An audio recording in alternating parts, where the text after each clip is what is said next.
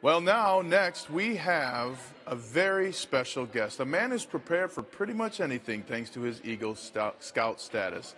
Thank you for joining us tonight, Will Coots. What's up, man? Yeah, how are you doing? Doing well, my man. Dorm and your favorite Notre Dame memory. Let's get started the right way. Yeah, so I'm a sophomore transfer student from Oregon, Illinois, living in Carroll Hall.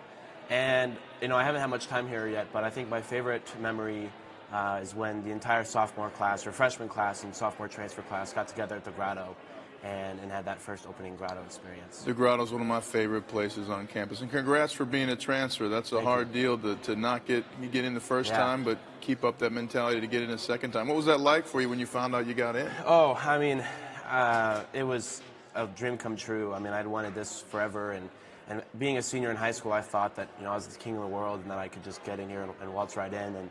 And getting that rejection was a bit of a sting, but working year-long at Oklahoma State and really staying committed to getting here and then having that come true, I still remember screaming when I saw the notification and running to my mom and just jumping and crying, and all the hard work had paid off. Way to go, man. Well, that will only serve you well in the future. Now, you are a king of sorts. You have a robe-like lasso there. What is this uniform for? Yeah, so I am an Eagle Scout, but at the end of December, I was elected to serve as the Central Region Chief of the Order of the Arrow, and in non-Boy Scout terms, I'm the lead youth of the entire Midwest, which is about 16 states and about a little over 1 million scouts. Now, when did your journey to be an Eagle Scout begin? Well, I joined the Cub Scout program when I was 5, but my journey in Boy Scouts started in 2009, and over 6 years, up until the fall of 2015, I worked tirelessly towards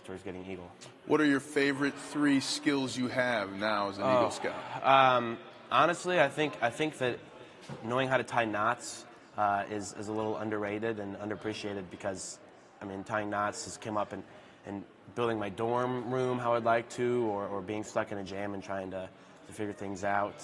First aid, obviously, is always another, but I think the one that I appreciate the most is just knowing how to accomplish a task, whether that be an assignment for a class or for Eagle Scout, my Eagle Scout project. Knowing how to set a goal and accomplish that all the way through is by far the best. Have you been able to use that skill here at Notre Dame already this year? Oh, absolutely.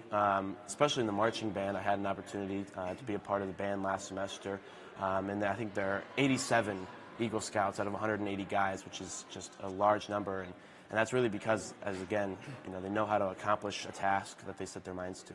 I always wanted to ask an Eagle Scout now, can you start a match with, like, your thumb? Can you do that? Did they teach you that there? Yeah, well, I mean, I can whittle sticks together. It takes me a while. You can whittle sticks? Yeah. All right. Yeah, whittle, spark sticks together, but I think of all the obscure ones, I think probably using a magnifying glass is my favorite. Oh, you can use a magnifying glass to start a fire? Yeah. That's not just in the movies? No. It really works. All right. And tell us, how are you involved still now with the Boy Scouts as an Eagle Scout here at Notre Dame? Yeah. At Notre Dame, I'm working with a few other friends that are involved in scouting to really get some Notre Dame students back involved in the local Cub Scout packs and troops. But on the weekends, I do a lot of traveling as Central Region Chief. This past weekend, I was in Chicago, and next weekend, I'll be in Utah serving and giving keynote speeches and meeting kids and introducing myself to them. What are 2 things you tell kids to keep in mind if they want to be an Eagle Scout? Well, the first thing is to be determined and don't give up. Resilience is key. And the second one is to have fun. If you're not having fun, you're not doing it right.